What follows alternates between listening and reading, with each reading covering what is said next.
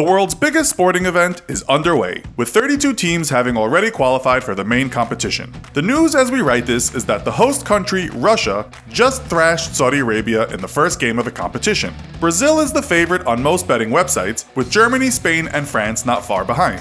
Portugal and Argentina are also set to have a chance, while England and the country's perpetually let down fans dreaming of a repeat of 1966 could also do well. Unfortunately, for what you might call smaller teams, the World Cup hasn't ever been won by a big underdog. But you never know, maybe it will be a Senegal vs Iran final this year. However, today we are going to talk money, not form, in this episode of the Infographic Show, The Cost of the World Cup.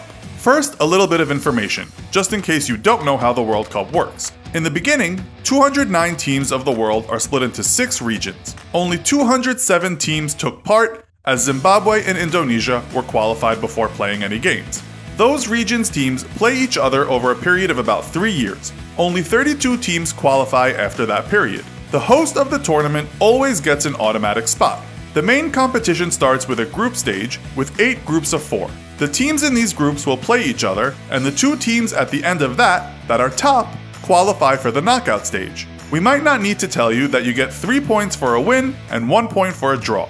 If 2 teams have equal points, you have something called goal difference, meaning the team that scored more goals and conceded fewer will be above the other team on the same points. If goal difference is the same, it's who scored the most goals. And if that is the same, it's how those teams did against each other. During the knockout stage, if a game is tied at the end of 90 minutes, they play extra time of 2 15-minute periods. This year we'll see something new, in that teams are granted a 4th substitution during extra time.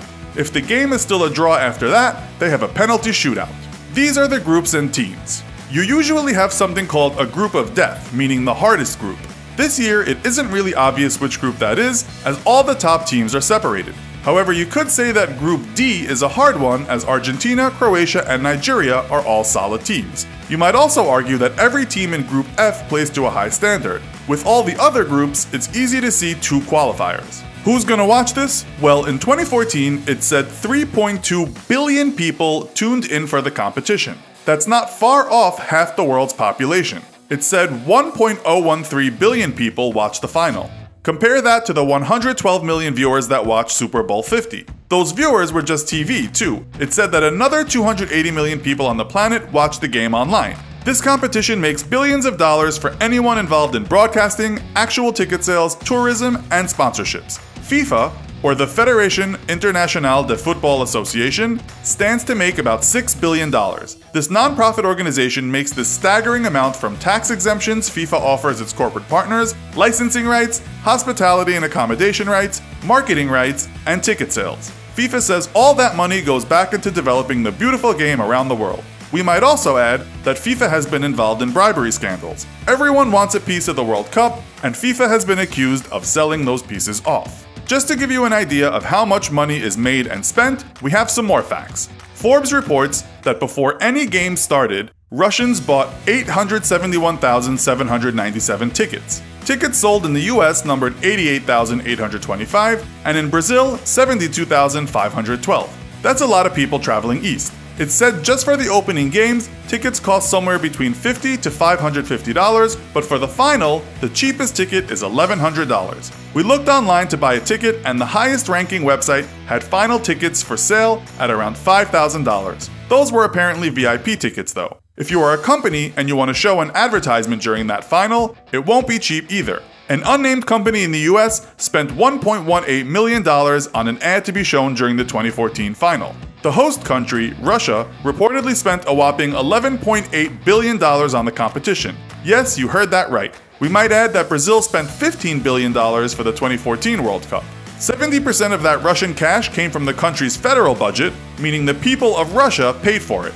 What is all that money spent on? Well, holding such a massive competition means you have to develop infrastructure for all those teams and traveling fans. Yes, it's costly, but there is a good reason why countries are lining up to hold it. Russia estimates that the revenue from the competition will be somewhere between $26 billion and $30 billion, most of which will be made via tourism and investment benefits. Qatar will reportedly outspend everyone by a long shot for the 2022 World Cup, while it remains to be seen how much the United States, Canada, and Mexico will spend when those countries host the 2026 World Cup. But where did all the $11.8 billion go? Well, Bloomberg writes that $4.8 billion went on building new stadiums and restoring old ones. 12 stadiums over 11 cities covering 1,800 miles will hold the games. The most expensive of which is the St. Petersburg Stadium in St. Petersburg, which cost $1.1 billion, built in 2017. The Rostov Arena opened in 2018 and cost $312 million. Also, newly opened is the Kaliningrad Stadium for $299 million, the Mordovia Arena in Saransk for $300 million, the Volgograd Arena for $273 million, the Samara Arena for $320 million, and the Nizhny Novgorod Stadium for $287 million. The final will be held in Russia's biggest stadium, the Luzhniki Stadium in Moscow, but that's been around for decades. What about the rest of the cash Russia will spend? Well, Russia says it's going, or went on, infrastructure. This means roads, new buildings, transport, and tourism infrastructure. As the title of this episode is vague, i.e., the cost for who exactly, we can expand this and ask how much it would cost you. Like, let's say you are American and going to the World Cup is on your bucket list. Thankfully, someone added up the costs of staying in Russia during the competition and watching 4 games, not including the final. This person would be staying in 4-star accommodations and getting the cheapest tickets possible. All the following costs were added up: travel, food, hotel, airport transfers, chartered air between host cities, ground match transfers, and pre-game parties. The total cost was $10,500. That would mean getting good prices on tickets and being pretty frugal. It could easily be double that amount. So, what do you say? Worth the cost? Or no way in hell would you spend over 10 grand to attend the World Cup? Let us know your thoughts in the comments. Also, be sure to check out our other video called The Milwaukee Monster, the story of Jeffrey Dahmer. Thanks for watching, and as always, don't forget to like, share, and subscribe. See you next time!